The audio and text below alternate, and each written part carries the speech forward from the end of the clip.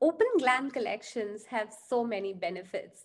I see open collections as a huge enabler for creativity, from school students to professional artists, technology enthusiasts.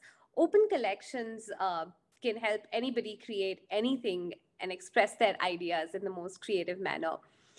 With more open GLAM material available, even scholars have greater access to artworks, and perhaps art history book publishing also becomes less expensive, consequently, making these books more affordable.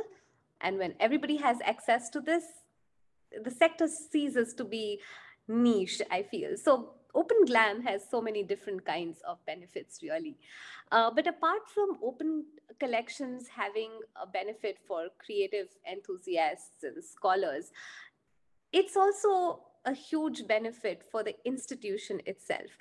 I feel it's one of the best ways to market your institution, really.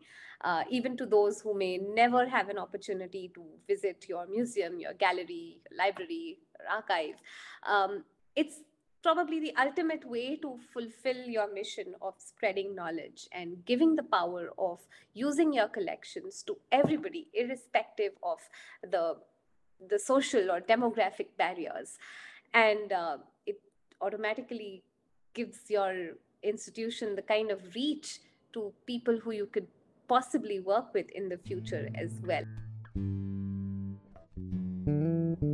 But there are several barriers to opening collections as well. In the last few years that I have been working with GLAMs in India, I hear different kind of questions, different kinds of problems.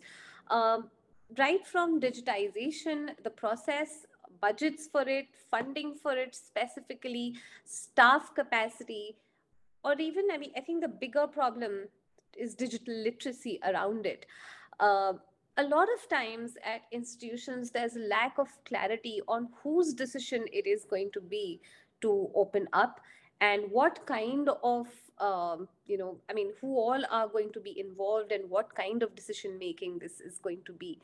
But most of all, I think there is a big gap, like a big missing policy uh, push over here, because I think even when a long time ago, when India was huge on internet access, even companies like Facebook and Twitter had to lobby and create policies and work with the government closely to make sure that everybody has access to it and is using it for marketing efforts or any kind of efforts, really. I mean, but this is the thing, that in a country like India, where most of our museums are either under the state or central government, there has to be some kind of a policy arrangement or some kind of a conversation with the government to even enable this dialogue around opening collections and the possibilities around it.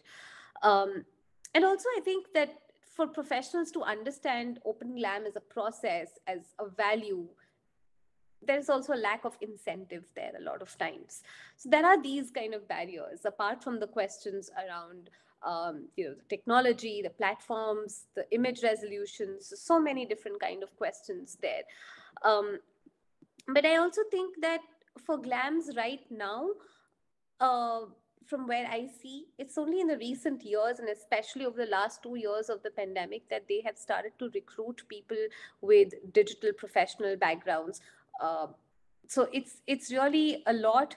Uh, a lot of times for GLAMs, this is just a sort of, the barrier for GLAMs to open up is more, in terms of who will do it. Do we have the right skills? Have we hired correct? I mean, who do we hire to do this? So I think there are a lot of these different kind of barriers at different kind of stages also, um, for opening up collections. So yeah, I think that there are those kind of barriers that we will have to talk about as time progresses. A long time ago, I think I heard Mr. Michael Peter Edson. I think he said this at a Sharing is Caring conference. And it's something that has stayed with me. It has shaped my understanding, it has shaped my outlook and sort of beautifully summarizes my approach towards what I do. He said that culture is not something that's frozen in amber. It is. It has only got meaning when it is alive in our minds and is reworked by our hands and loved in our hearts. I think for me that has been the essence of Open Glam.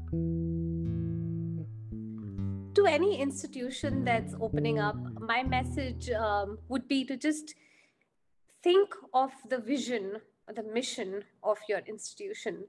I'm positive that in 99% of the cases, it's to do with education, with scholarship, with spreading knowledge and ideas. And just find comfort in knowing that opening up collections will only align with those values and that mission.